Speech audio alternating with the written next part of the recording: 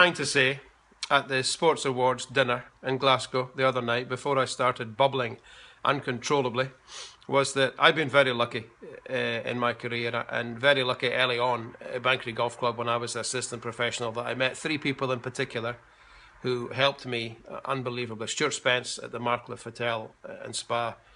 It's just been amazing for Mary and I. Right from the word go, he was involved in supplying a car and a credit card, and also getting other people to put in money to finance my tour career early on. Still involved with us today in the foundation, and we love going to the hotel. So Stuart, I cannot thank you enough.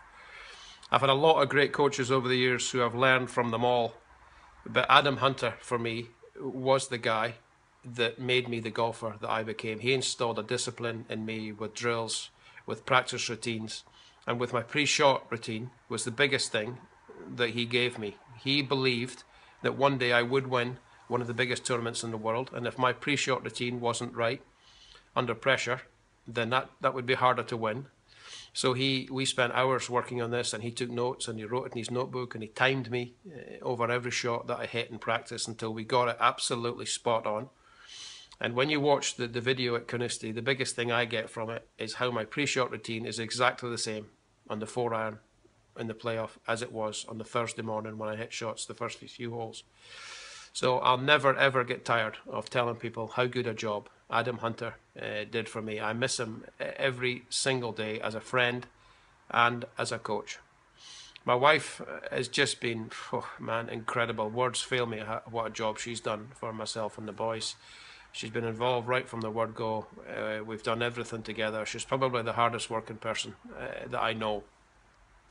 And I definitely have achieved what I've achieved because of her. I don't have any doubt about that.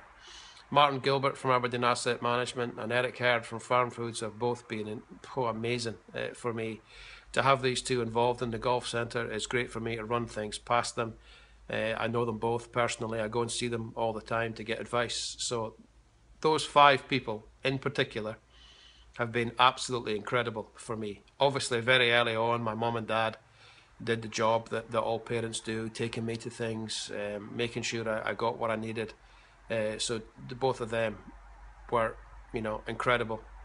But my foundation is where I'm most proud of. I'm proud of my career, don't get me wrong.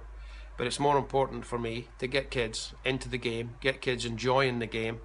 And it starts at school for me. We need to get kids playing golf in the schools, get them young, get them early, get them hooked, get them into this wonderful game that we all love. Yes, it can be frustrating, but it can also be the best game in the world. So we need to get kids buying into that, which is very, very important. I'd like to thank you all for your messages on Twitter, Facebook and Instagram. Obviously, I've read them all. They mean the world. I've been blown away by the response to my Lifetime Achievement Award. I work hard at what I do. I enjoy what I do. I'm just a normal guy who happens to be half decent at golf, or used to be half decent at golf.